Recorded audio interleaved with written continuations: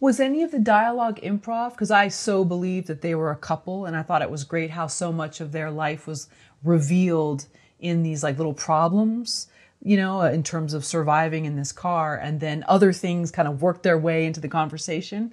Was any of this improv? Yes, a lot of it was improv. I mean, there was a script that Daly and I worked very hard on. And, we approached this film, we approached it, and when I talked to them, I said, look, there's 3 things I want to do to shoot this film.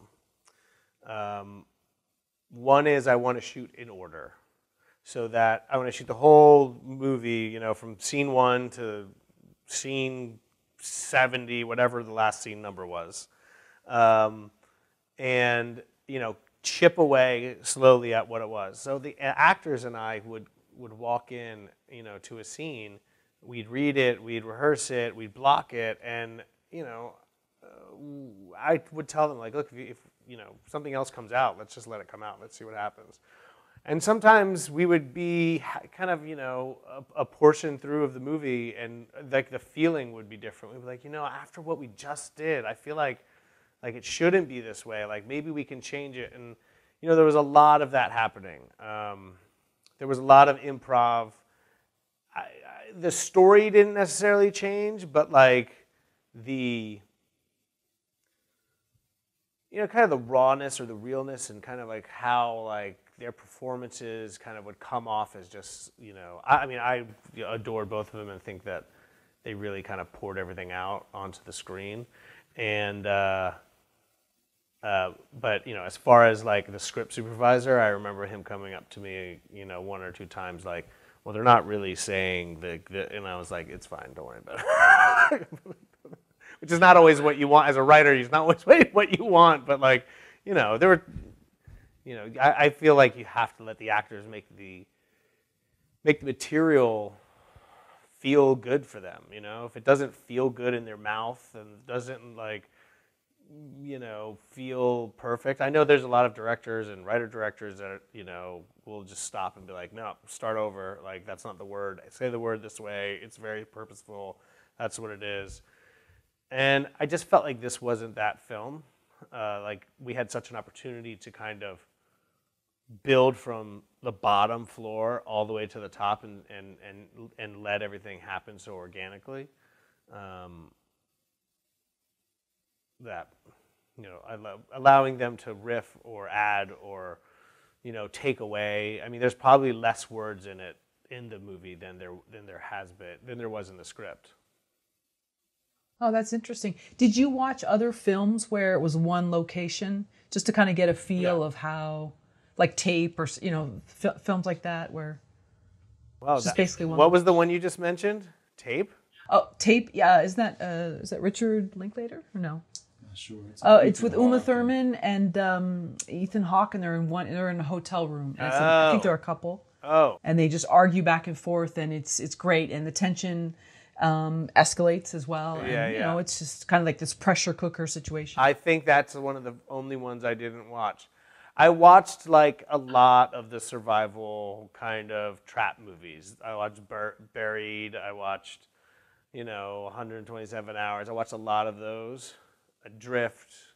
I constantly was like watching that kind of film and really to see like, okay, what is working, what's not working, what. I have a not necessarily. I don't know if it's a good quality or a bad quality.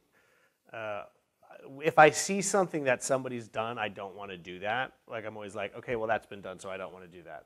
But at the same time, you get into this like, well, there's a reason why certain tropes work. like there's a reason why like everybody does this because it works, and I keep trying to tell myself like, okay, some of this stuff I should probably not just throw away because I don't want to like copy or repeat somebody else. But my business partner hates when I say, oh well, he'll sometimes like not show me. He'll be like, don't watch this movie because I don't want you to not do this, like, because this is great. Just do whatever it's kind of like what you've been saying. So, And for the interior shots, how many hours a day were you doing a lot of these scenes? And did that help lend to some of the stress because it was so believable between the two actors? Well, when on your last question, I didn't give you the other two things we did. So the one thing I asked them to do was, I want to shoot the whole thing in order so that we can build. We took 2 cars, and if we're in a scene and somebody got mad and they broke something, we're like, okay, great, that's broken. Now we move forward. It's always broken. Go with the other car and just break it on that card. So it's always, like we just couldn't. We never went backwards. Second was I wanted to shoot the whole thing in a freezer. So we could see their breath, and so that they could be cold. Which the actors, when I first mentioned that to them, they were like, oh, that would be so amazing. They're like, how hard it is to act cold. Like, it just takes so much energy to act cold. And I was like, that won't be a problem. The third was I wanted them to diet, and I wanted to shoot 3 to 4 days a week. So usually on a film, especially an indie film, it's 5 to 6 days a week. My dream was to shoot 3 to 4 days a week so that his facial hair would grow, and the time that they spent in that car would reach, like, by the first day of shooting to the last day of shooting, it had been 24 days. We shot 13 days, but over the span of kind of 24 days, and they lost 15 to 20 pounds, and his beard grew in. Because, we're a small movie. I hate the way fake beards look. And it was just one of these things, like, keep it just natural and keep it, like, just stay in this moment and feel the hunger. And, they didn't do anything unsafe as far as their diet, but it was just, just to feel the difference and to see that if you look from the very first shot of the movie to, like, the, right before Genesis gets out of that car, her face is kind of completely different. So that was my. So to go back to, I'm trying to piece back to the question you asked, but like the hours we spent in the car is kind of just doubled by shooting in a freezer at 20 degrees. The first time that they walked into that freezer, they go, it's pretty cold. And I was like, yeah, it's cold. But that's great that they were excited by that. And you're right. I did notice that there were physical changes in them, and I couldn't put my finger on it. I did say, the beard, and she continued to kind of like have a dirtier face. But physically, I noticed that they did change. I couldn't totally see why, but I felt that it was the stress or whatever it was. So that's great. I hadn't even thought it was a full, like, that now that you're saying that, it registers. How much of the story did you know right away, and how much did you work on to flesh out? So you see the script is there on Inktip, you decide to option it. Did it change in your mind of how the ending would be, or different parts, different little elements of their life? The story when I first got it, it was very tense and it was very grabbing and it was very like, okay, I understand. Like, these are the 2 people, we're in this car, and they got to figure out how to stay alive or what to do. And like, I was like, okay, I totally get it. And then one of the main things that I wanted to kind of put in there always was like, okay, well, what is the relationship between these 2 people, and what is the stress? And I don't want to take away. I don't want to say that Daly didn't have a lot of that there, but there was just little things that I thought we could add to kind of make their relationship a little realer. and there were moments, you know, the moments that I thought, like, these are very authentic moments, like the candle, you know, I have the only way for me to explain is like I have a spoiler that I'm going to say, and I don't know, you know, I probably shouldn't say it out. The placenta. You know, nobody ever gives birth in a movie with, you know, usually you give birth in a movie and it's like, here's the baby, and it's done. And you know, we had we took out a bit of cord cutting, and there's a placenta, you know, the placenta that's being birthed, and like, yeah, none of that ever comes across in a film. It's usually just, oh, the baby's born, and then that's how babies are born.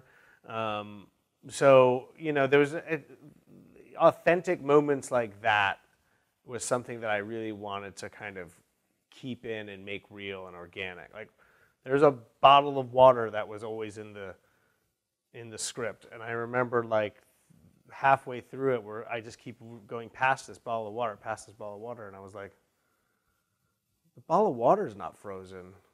Why? How would the bottle of water not be frozen? And then we're like, everybody was like, oh yeah.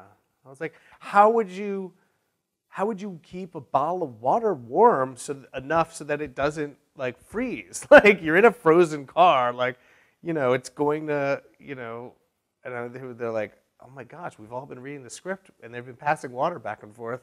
Yeah, how do they keep it warm? And I was just, you know, he put the bottle of water inside of his chest to, like, you know, keep it warm. You know, it was just little things like that I was just kind of very fixated on, making it feel real and authentic and organic, you know? Right, and I thought it was great in that here they are trapped in this situation. They don't know what the outcome will be, but then there's little reveals about their life that you can tell they feel almost like, what, you know, so they can't escape the arguments that they're having and these little things that are revealing things about their relationship. And they're kind of stuck there to deal with it. And I just thought that was a really interesting part, aside from all the other sort of terrifying things, that it wasn't like they could go slam the door and go in another room. You know what I'm saying? Yeah. Yeah, you can't run away. You can't run away from the problem that's right there in front of you. You know, it's funny. I was, you know, I always said it was like taking a relationship and like putting it in a pressure cooker, like just keep it in there until everything kind of boils out. And I found that every analogy was like always about like pressure cooker or an incubator, and I was like, what's the opposite of pressure, like an incubator? And they were like, it is a freezer. Like, a freezer is the opposite.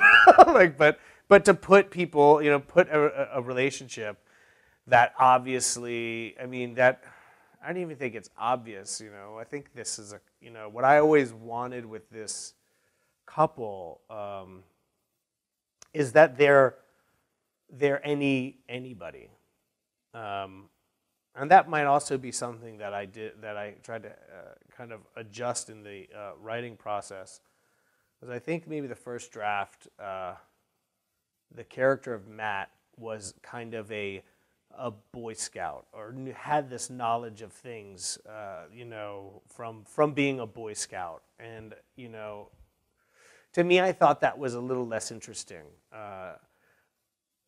You know, anybody can pull over during a snowstorm and say, let's just rest this out until it passes.